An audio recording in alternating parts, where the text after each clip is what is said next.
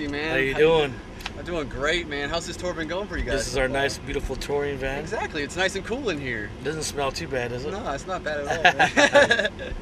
Well, the tour's been going amazing. I mean, we started out May 9th with Arch Enemy, yeah. Dark Tranquility, us, and Firewind, and then Arch Enemy, dropped off the tour. They went to England or Europe for some festivals, and then we're here continuing on with Dark Tranquility and Firewind. We're going all the way up to the 20th of June. Oh, yeah. And then after that, we go straight over to Mexico, Argentina, Chile, Nice. Colombia, Brazil, and we're going to do a tour out there, so it's going to be great.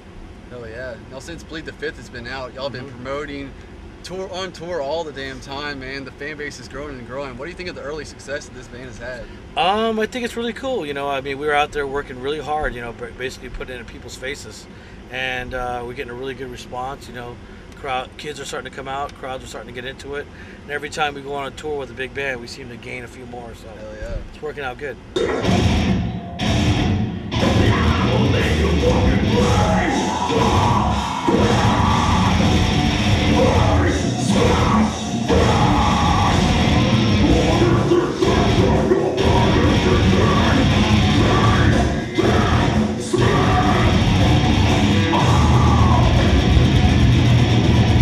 Into the studio, you got a new band, new people all around you, man. Looking back, what was one of the best moments of you for recording that album?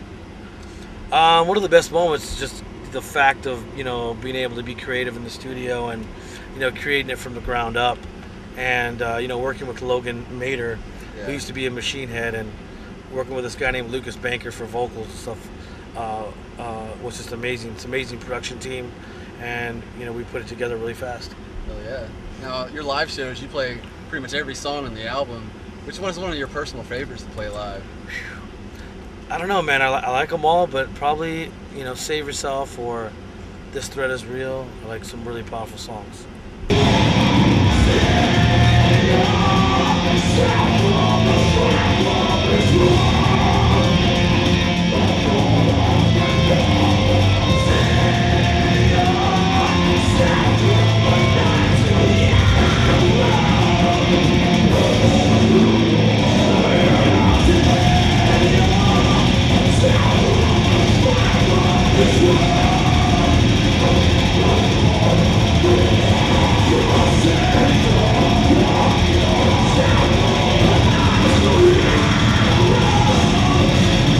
Through a lineup change. Tommy's no longer in the band.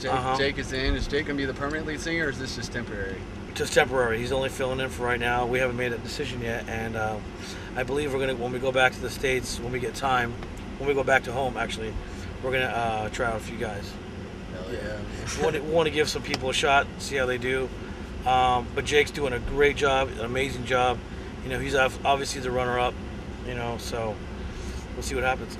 Another cool thing about your band is you're so in tune with your fans. You always tell them, come to the merch table, hang out with us, drink a beer, do whatever. Yeah, and we do that every night. Yeah, I mean, is that one of the staples you wanted as this band? Because I mean, like Fear Factory, it might have been harder just to walk around and stuff. Yeah, it was hard to walk around, but we were also very, we were at a level we were so big that we were kind of secluded from the fans, and I missed that. I missed all that, and so with this band, I wanted to basically do a direct connection with the fans.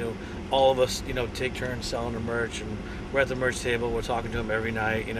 They tell us good things, they tell us bad things. Like, you guys suck tonight, or you guys are great tonight. And it's really cool to get that kind of feedback from the fans. And people haven't ever met me, but have been fans of me for a long time, and it's really cool just to meet up with them.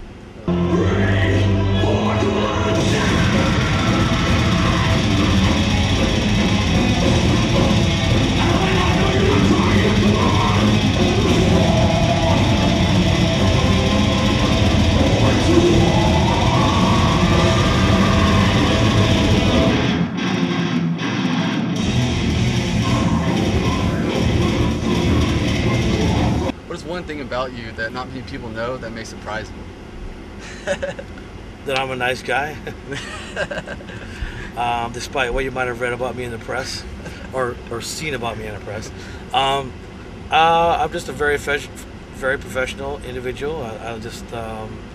And I'm a fair guy. That's about it. I mean, I think some people may perceive me as this really big control freak kind of dude, but as long as everybody does their job, it's all good. Oh, yeah. So any last words to the fans out there watching this?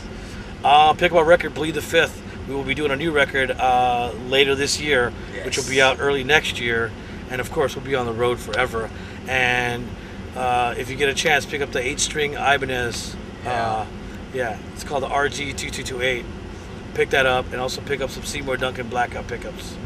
Hell yeah. Well, Dino, man, thank you very much. Thank you. It's Divine Heresy. Check them out on their MySpace page. Pick up the CD, like you said. See them on tour. Spread the word about them. This is Metal Mark. Keep those horns high.